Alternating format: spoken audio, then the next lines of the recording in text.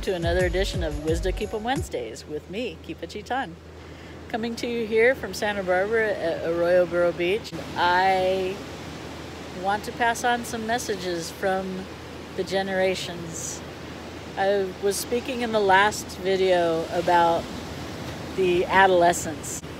I feel that it's important to go through the different wisdoms that the different generations have.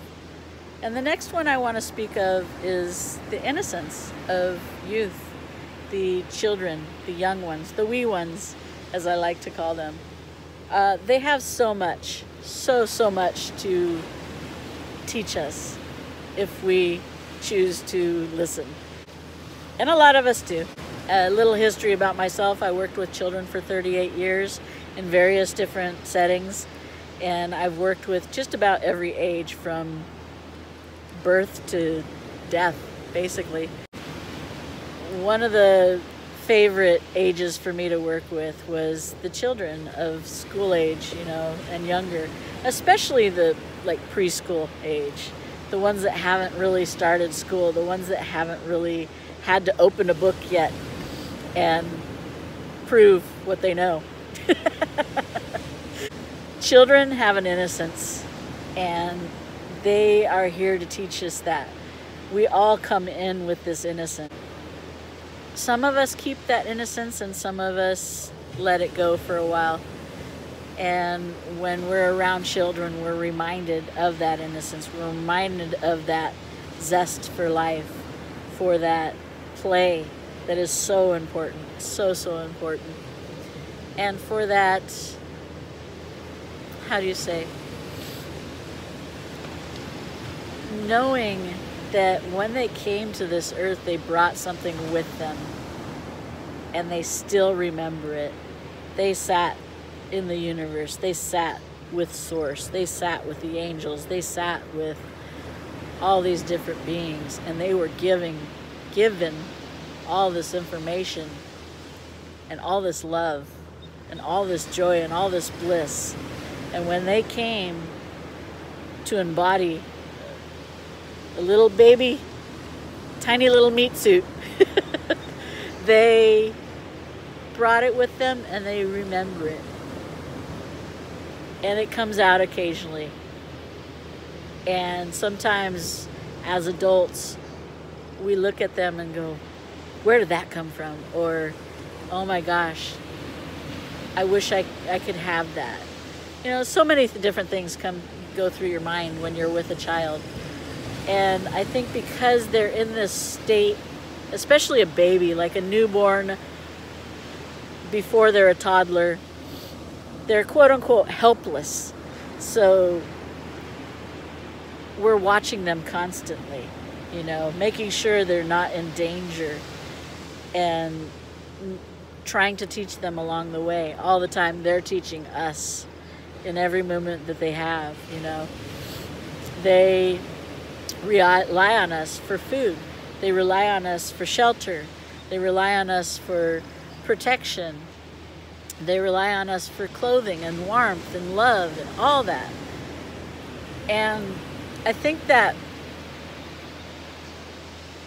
the fact that they rely on us is how they're teaching us to love and to keep them warm and to keep them sheltered and to keep them protected. Because we see them as something precious, which they are. And in turn, they're teaching us the preciousness that we have within ourselves. Should we be paying attention? They have different ways of showing us. When they become toddlers, they start communicating. And they start showing us in different ways. They're able to say, I love you. They're able to hug us. They're a little bit more independent, and they want to show us that there's so much to see and do in the world. They want to see and do everything. They will sacrifice their rest to do so. They will fight and fight so that they can go and see and do things. They'd rather be doing anything else but sitting. They'd rather be doing anything else but, sometimes eating. You know, they want to go on adventures. They want to see what that is. What is that? What is that thing that's so marvelous? You know, sometimes it's a rock. The relationship between kids and rocks is amazing, you know. And should you ever receive a gift from a child in the form of a rock, treasure that. Because at that moment, that is all they have for you. You know, besides love, they don't know what else to give you. And to them, that is so precious. They see something so much more in that rock than we see. And we just see it as a rock, this useless thing. What am I going to do with this? And they want to collect as many of them as they can. It might be something else. It might be sticks. It might be, it's usually something of nature, because they are so connected to nature, as we should be. As we are connected to nature, and they're there to remind us, you know, get out in nature more. I mean, I'm here, I got these rocks, I'm sitting in the sand, I was sitting on a log. I have all the elements. I can touch them, except for the fire. You know, the fire's up in the sky.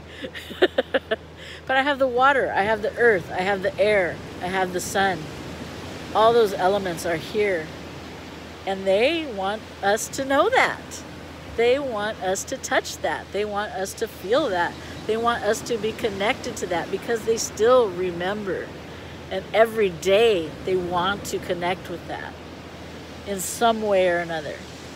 And by them bringing you a rock, they're saying, hey, remember where you are.